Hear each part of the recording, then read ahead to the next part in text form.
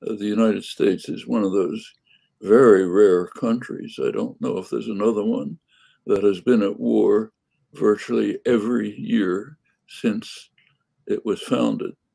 Uh, the American Revolution was largely an effort to throw off a British restriction on colonization. The British had blocked colonization west of the eastern range of mountains, the Appalachian Mountains. Colonists weren't accepting that, certainly not George Washington, major land speculator.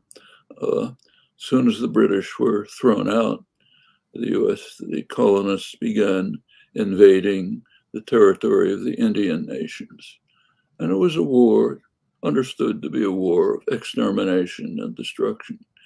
Meanwhile, picking up half of Mexico. End of the century, that phase of war was over, went on in other ways. After the Second World War, there was a change. The United States essentially replaced Britain as the world dominant power, actually to an extent that Britain had never reached. In fact, no country had ever reached.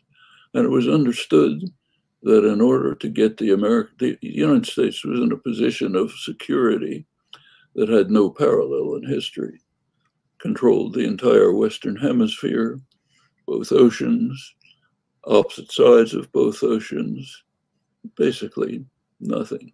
But it was necessary to maintain the stance of a world dominant power that is ready to stamp out anything that challenges this domination.